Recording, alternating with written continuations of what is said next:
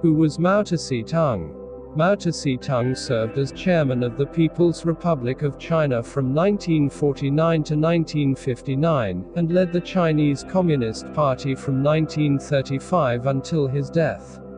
Mao's Great Leap Forward and the Cultural Revolution were ill-conceived and had disastrous consequences, but many of his goals, including stressing China's self-reliance, were generally laudable. Early life. In the late 19th century, China was a shell of its once glorious past, led by the decrepit Qing dynasty.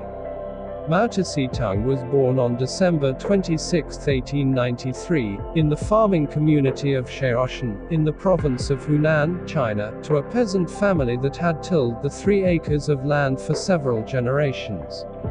Life was difficult for many Chinese citizens at the time, but Mao's family was better off than most. His authoritarian father, Mao Zedong, was a prosperous grain dealer, and his mother, Wen Qimei, was a nurturing parent. While Mao attended a small school in his village when he was 8 years old, he received little education. By age 13, he was working full-time in the fields, growing increasingly restless and ambitious. At the age of 14, Mao Zedong's father arranged a marriage for him, but he never accepted it. When he turned 17, he left home to enroll in a secondary school in Jiangxi, the capital of Hunan province. In 1911, the Xinhai Revolution began against the monarchy, and Mao joined the Revolutionary Army and the Kuomintang, the Nationalist party. Led by Chinese statesman Sun Yat-sen, the Kuomintang overthrew the monarchy in 1912 and founded the Republic of China. Spurred on by the promise of a new future for China and himself, Mao reveled in the political and cultural change sweeping the country. Moved toward communist ideology. In 1918, Mao Zedong graduated from the Hunan First Normal School, becoming a certified teacher. That same year, his mother died, and he had no desire to return home. He traveled to Beijing, but was unsuccessful in finding a job. He finally found a position as a librarian assistant at Peking University and attended a few classes. At about this time, he heard of the successful Russian Revolution, which established the Communist Soviet Union. In 1921, he became one of the inaugural members of the Chinese Communist Party. In 1923, Chinese leader Sun Yat-sen began a policy of active cooperation with the Chinese Communists, who had grown in strength and number. Mao Zedong had supported both the Kuomintang and the Communist Party, but over the next few years, he adopted Leninist ideas and believed that appealing to the farming peasants was the key to establishing communism in Asia. He rose up through the ranks of the party as a delegate assemblyman and then executive to the Shanghai branch of the party. Death of Sun Yat-sen and the Long March. In March 1925, Chinese President Sun Yat-sen died, and his successor, Chiang Kai-shek, became the chairman of the Kuomintang. Unlike Sun Yat-sen, Chiang was more conservative and traditional. In April 1927, he broke the alliance and began a violent purge of the communists, imprisoning or killing many. That September, Mao Zedong led an army of peasants against the Kuomintang, but was handily defeated. The remnants of the army fled to Jiangxi province, where they reorganized. Mao helped establish the Soviet Republic of China in the mountainous area of Jiangxi and was elected chairman of the small republic.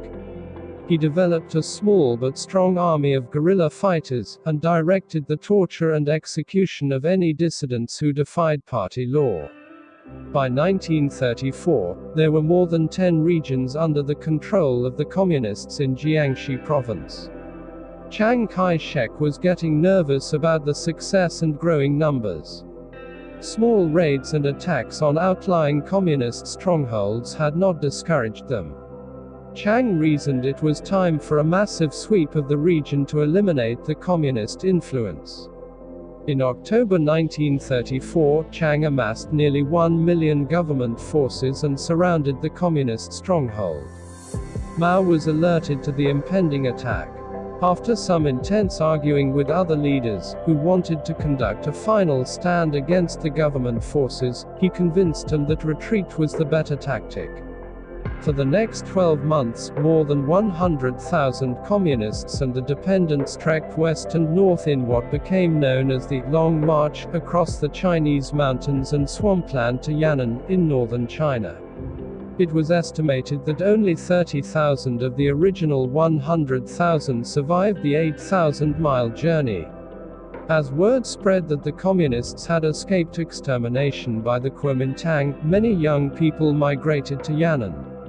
Here Mao employed his oratory talents and inspired volunteers to faithfully join his cause as he emerged the top communist leader. Japanese-Chinese conflict and Mao's rise to power. In July 1937, the Japanese Imperial Army invaded China, forcing Chiang Kai-shek to flee the capital in Nanking. Chiang's forces soon lost control of the coastal regions and most of the major cities. Unable to fight a war on two fronts, Chiang reached out to the communists for a truce and support. During this time, Mao established himself as a military leader and, with aid from Allied forces, helped fight the Japanese. With the Japanese defeat in 1945, Mao Zedong was able to set his sights on controlling all of China.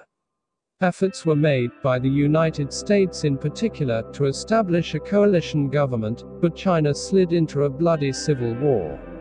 On October 1, 1949, in Tiananmen Square, Beijing, Mao announced the establishment of the People's Republic of China. Chiang Kai-shek and his followers fled to the island of Taiwan, where they formed the Republic of China. Over the next few years, Mao Zedong instituted sweeping land reform, sometimes through persuasion and other times through coercion, using violence and terror when he deemed it necessary. He seized warlord land, converting it into people's communes. He instituted positive changes in China, including promoting the status of women, doubling the school population and improving literacy, and increasing access to health care, which dramatically raised life expectancy. But Mao's reforms and support were less successful in the cities, and he sensed the discontent. In 1956, he launched the 100 Flowers campaign, and, in democratic fashion, allowed others to express the concerns.